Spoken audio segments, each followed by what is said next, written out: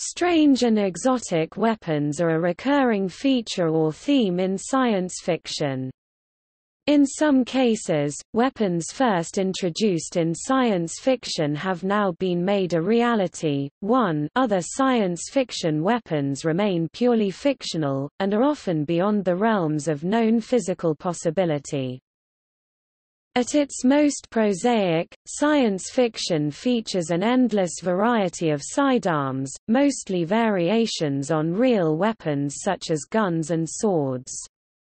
Among the best known of these are the phaser used in the Star Trek television series, films and novels, and the lightsaber and blaster featured in the Star Wars movies, comics, novels and TV series.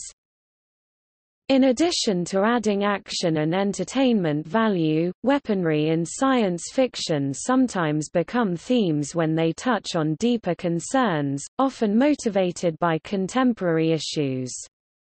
One example is science fiction that deals with weapons of mass destruction.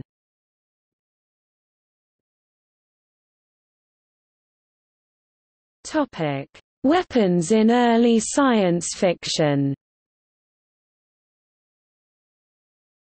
Weapons of early science fiction novels were usually bigger and better versions of conventional weapons, effectively more advanced methods of delivering explosives to a target.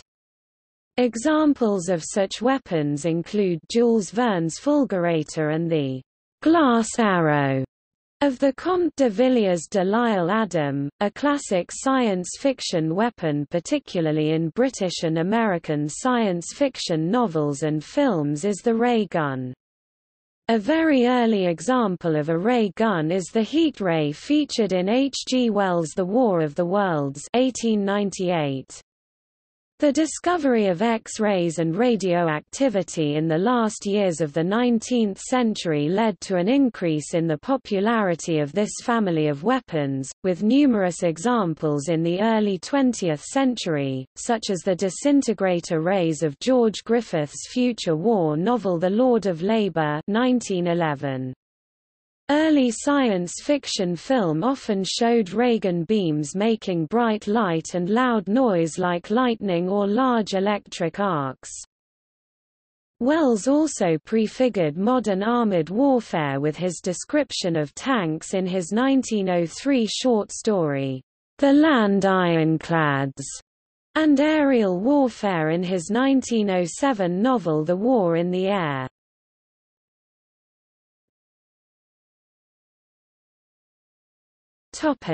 Lasers and particle beams. Arthur C. Clarke envisaged particle beam weapons in his 1955 novel Earthlight, in which energy would be delivered by high-velocity beams of matter. After the invention of the laser in 1960, it briefly became the death ray of choice for science fiction writers. For instance, characters in the Star Trek pilot episode The Cage 1964 and in the Lost in Space TV series 1965–1968 carried handheld laser weapons. By the late 1960s and 1970s, as the laser's limits as a weapon became evident, the ray gun began to be replaced by similar weapons with names that better reflected the destructive capabilities of the device. These names ranged from the generic pulse rifle to series-specific weapons, such as the phasers from Star Trek. In the Warhammer 40,000 franchise, a faction known as the Imperial Guard has a lasgun as the main weapon, and larger cannon versions being mounted onto tanks and being carried around by Space Marines. The Eldar has a special unit called the Swooping Hawks equipped with a las blaster.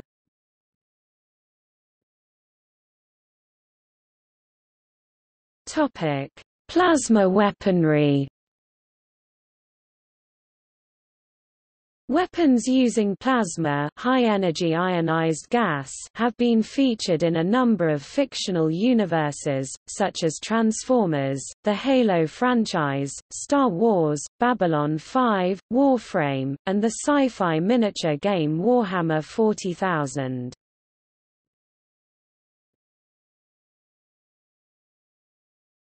Topic: Weapons of mass destruction. Nuclear weapons are a staple element in science fiction novels. The phrase, "atomic bomb," predates their existence, and dates back to H. G. Wells' The World Set Free 1914, when scientists had discovered that radioactive decay implied potentially limitless energy locked inside of atomic particles. Wells' atomic bombs were only as powerful as conventional explosives, but would continue exploding for days on end.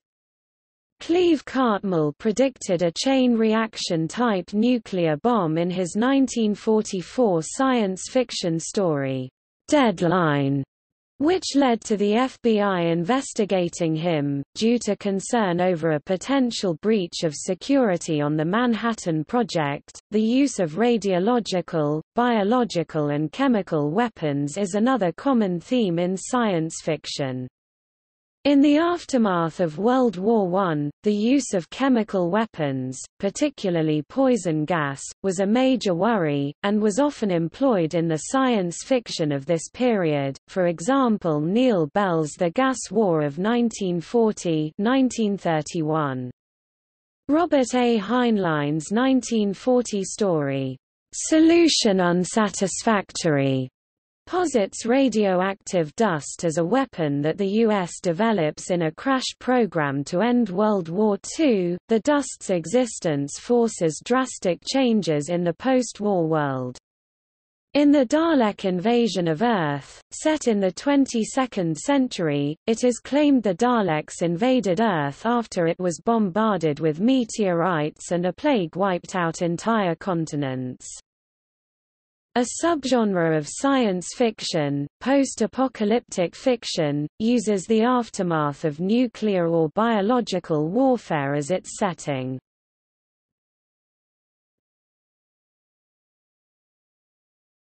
Topic: Powered armor and fighting suits. The idea of powered armor has appeared in a wide variety of fiction, beginning with E. E. Smith's Lensman series in 1937.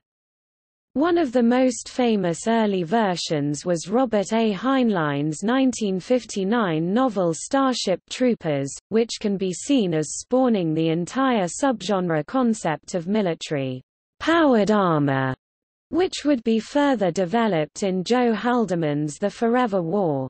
The Marvel character Iron Man is another noteworthy example. Other examples include the power armor used by the Space Marines and other characters from Games Workshop's Warhammer 40K franchise, and the power armor used by the Brotherhood of Steel in the Fallout franchise, and the MJOLNIR armor worn by protagonist Master Chief in the Halo series of video games. The anime series Gundam Wing centers around nuclear-powered piloted suits of armor called mobile suits, the mobile suits referred to as Gundams being made from the highly durable material, Gundanium, a virtually indestructible, highly maneuverable and boasting formidable firepower. Powered armor suits appear numerous times in the later Command & Conquer games. Some science fiction stories contain accounts of hand-to-hand combat in zero gravity, and the idea that old-fashioned edged weapons—daggers, saws, mechanical cutters—may still have the advantage in close-up situations where projectile weapons are impractical.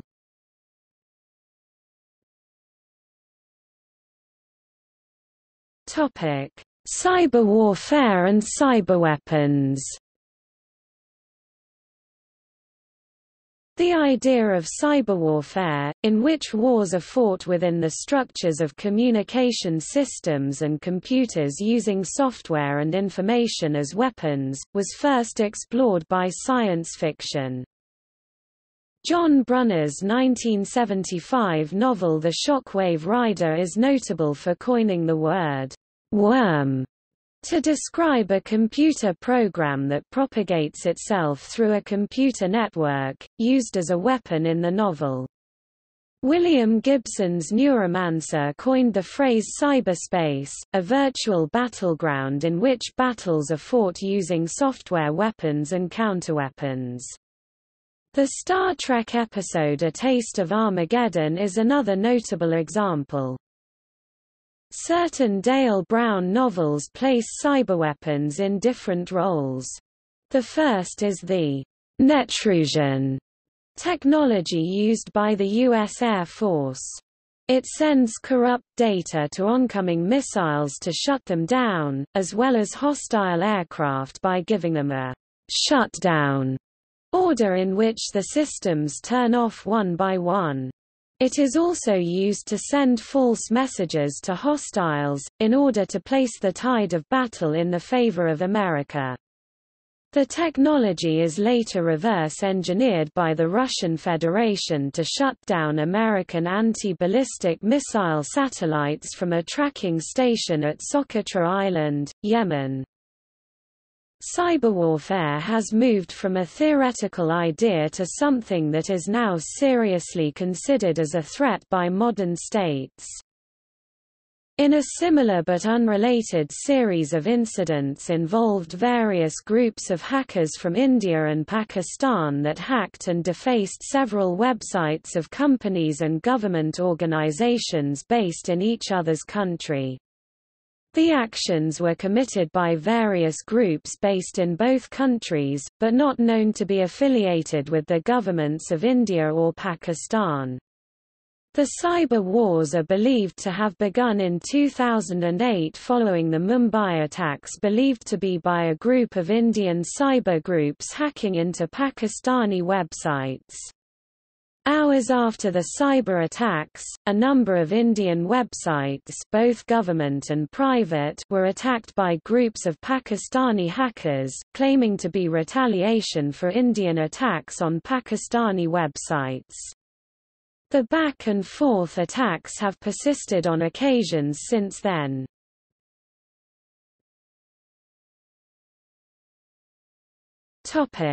Doomsday machines.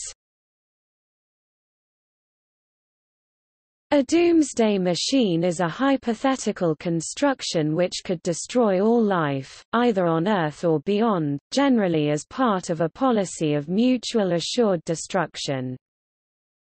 In Fred Saberhagen's 1967 Berserker stories, the berserkers of the title are giant computerized self-replicating spacecraft, once used as a doomsday device in an interstellar war eons ago, and, having destroyed both their enemies and their makers, still attempting to fulfill their mission of destroying all life in the universe.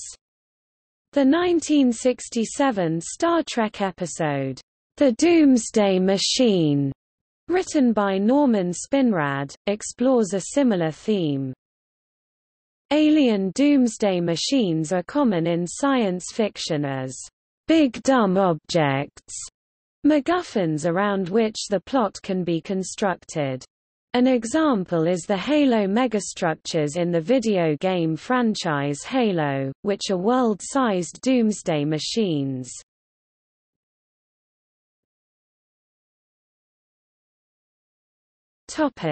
The sentient weapon. The science fiction themes of autonomous weapons systems and the use of computers in warfare date back to the 1960s, often in a Frankensteinian context, notably in Harlan Ellison's 1967 short story, I Have No Mouth, and I Must Scream, and films such as The Forbin Project, originally released in 1970. In Keith Laumer's Bolo novels, the eponymous protagonists are huge main battle tanks with self-aware artificial intelligence. Another common theme is that of dehumanized, cyborg or android soldiers, human, or quasi-human beings who are themselves weapons. Philip K. Dick's 1953 short story, Second Variety, features self-replicating robot weapons, this time with the added theme of weapons imitating humans.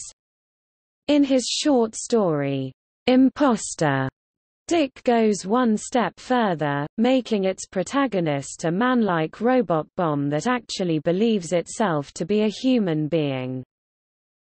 The idea of robot-killing machines disguised as humans is central to James Cameron's film The Terminator, and its subsequent media franchise. They also appear as the central problem of the 1995 cult film Screamers and its sequel. The Battlestar Galactica's Cylons are sentient weapons too, even in the original series and in its reboot in the 2000s. However, human-looking Cylons are the central characters of the remake series. In the original series, only one prototype was human-looking. In Harlan Ellison's 1957 short story, Soldier from Tomorrow, the protagonist is a soldier who has been conditioned from birth by the state solely to fight and kill the enemy. Samuel R. Delaney's 1966 novella Babel 17 features TW-55, a purpose-grown cloned assassin. Ridley Scott's 1982 film Blade Runner, like Philip K. Dick's novel Do Androids Dream of Electric Sheep, on which it is loosely based, uses the story of a hunt for escaped military androids to explore the idea what it means to be human. In John Carpenter's 1974 film Dark Star, a notable portion of the plot involves the characters trying to convince a large intelligent bomb not to detonate inside the ship. The idea of animate weapons is now so much a science fiction trope that it has spawned a whole genre of science fiction films such as Hardware, Death Machine and Universal Soldier.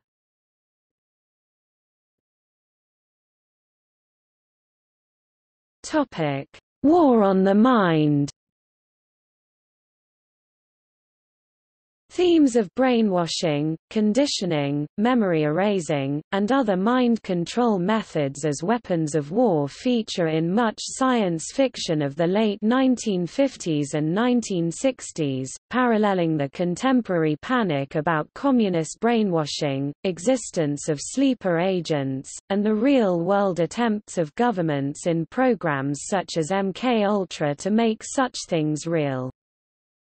David Langford's short story BLIT 1988 posits the existence of images, called basilisks, that are destructive to the human brain, which are used as weapons of terror by posting copies of them in areas where they are likely to be seen by the intended victims.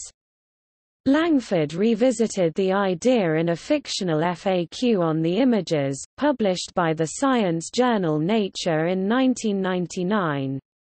The neuralizer from the Men in Black films are compact objects which can erase and modify the short-term memories of witnesses by the means of a brief flash of light, ensuring that no one remembers encountering either aliens or the agents themselves. The TV series Dollhouse 2009 features technology that can mind-wipe people, transforming them into actives or dolls, and replace their inherent personalities with another one, either real from another actual person's mind, fabricated, for example, a soldier trained in many styles of combat and weaponry, or unable to feel pain, or a mixture of both. In a future timeline of the series, the technology has been devised into a mass weapon, able to remote wipe anyone and replace them with any personality. A war erupts between those controlling actives, and actuals, a term to describe those still retaining their original personas. An offshoot technology allows actual people to upload upgrades to their personas such as fighting or language skills, similar to the process seen in The Matrix, albeit for only one skill at a time.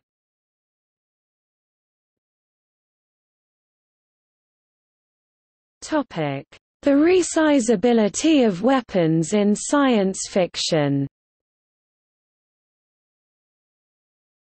Some weapons in science fiction can be folded and put away for easy storage. For instance, the sword carried by Hikaru Sulu in the Star Trek movie of 2009 had its blade unfold from its own form into the fully extended position from the state of a simple handle.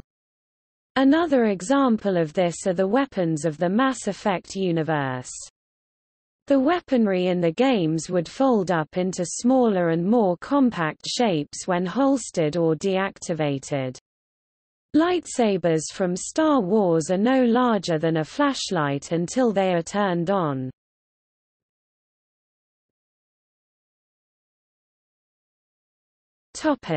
Parallels between science fiction and real-world weapons. Some new forms of real-world weaponry resemble weapons previously envisaged in science fiction. The early 1980s-era Strategic Defense Initiative, a proposed missile defense system intended to protect the United States from attack by ballistic strategic nuclear weapons, intercontinental ballistic missiles and submarine-launched ballistic missiles, gained the popular name Star Wars, after the popular franchise created by George Lucas. In some cases, the influence of science fiction on weapons programs has been specifically acknowledged. In 2007, the science fiction author Thomas Easton was invited to address engineers working on a DARPA program to create weaponized cyborg insects, as envisaged in his novel Sparrowhawk. Active research on powered exoskeletons for military use has a long history, beginning with the abortive 1960s Hardeman-powered exoskeleton project at General Electric, and continuing into the 21st century.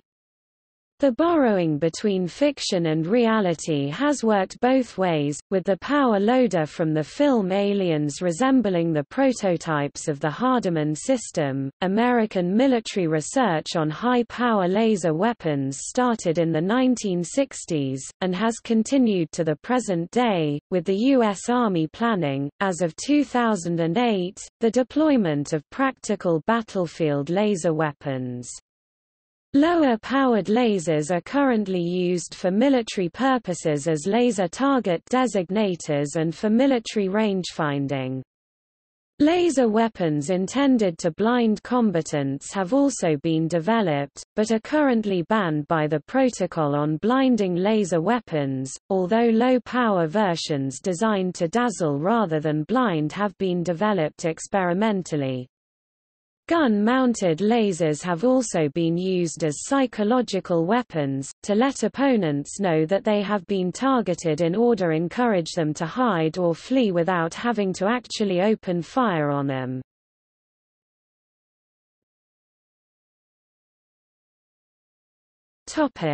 See also: military science fiction, post-apocalyptic fiction, space warfare in fiction, autonomous weapon, list of military robots in fictional media, spy-fi subgenre.